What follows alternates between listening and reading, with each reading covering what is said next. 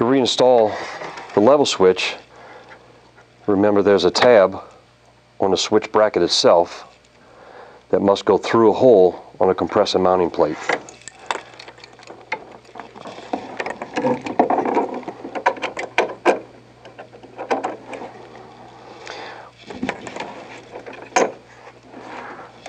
Once the level switch is installed, route the wire leads through the copper tubing and out of the way to ensure that when you install the condensate pump, it does not grab those wires. Next, we'll lower the condensate pump in. It may be necessary to turn it upside down in order to get past these two copper lines.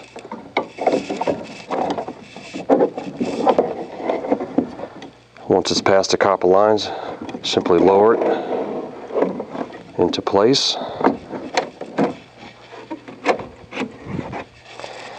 And again, the wire leads through the copper tubing and out of the way. Next, we'll reinstall the 1/4 x 20 3/8 head, which holds the condensate pump and the level switch into place. You'll do this by hand. Once the bolt is in place, again using a long extension with a 3/8 inch nut driver, place it on top of the bolt. Again, the compressor will shift forward a little bit and then tighten the bolt. Once the condensate pump and the level switch are installed, don't forget to reinstall the condensate hose to the pump, and you do that by simply slipping it onto the barb fitting on top of the pump.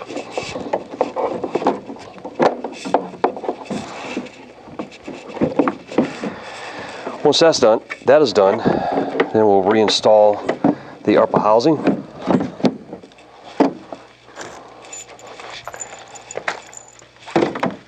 When you reinstall the upper housing, keep in mind that there are 2 long bolts and 2 short bolts. The short bolts go at the top and the long ones at the bottom.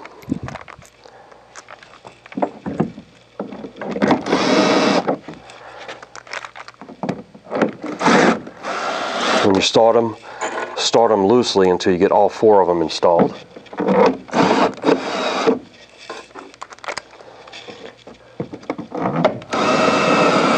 Once all 4 are installed, then you can go ahead and tighten them up.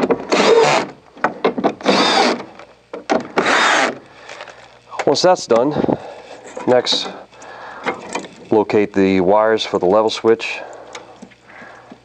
and plug these in. It doesn't matter which way these go.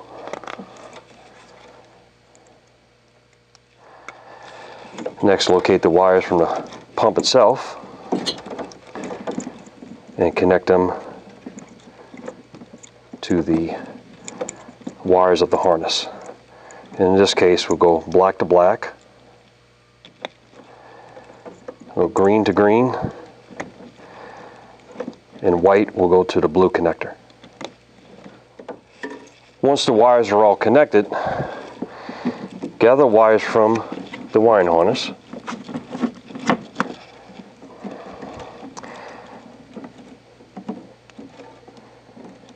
and using a single zip tie, wrap it around the entire harness.